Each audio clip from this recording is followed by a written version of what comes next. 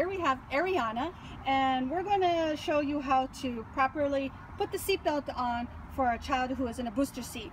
A lot of times parents have concerns about when they switch the child to a booster seat because it's not really considered a car seat. It doesn't, you're not installing the car seat. All you're doing is putting the child on the seat, on the booster seat, boosting the child up so the seatbelt fits her proper. Put the seatbelt across her hips, nice and low, making sure that the seatbelt goes correctly through the belt pathway, and so this is the belt pathway under the armrest, and the shoulder portion also goes under, across her chest and between her shoulders. Make sure that she's not putting it down below or across her neck, or worse, behind her back, so now she has no upper body protection. Okay, so making sure that she's in the correct position. This is another way we can tell our child is ready for a booster seat.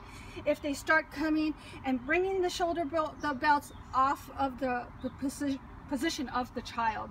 And so if she's moving the seat belt and moving it behind her back, then she's probably not ready to be in a booster seat, and put her back into the harness system. The other thing to remember is we want to make sure we have a head restraint for her.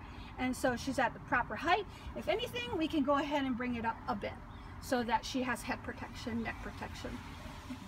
Thank you for watching this LifeSwell blog. For more musings from this Maui Mama, click on one of these videos and make sure to subscribe.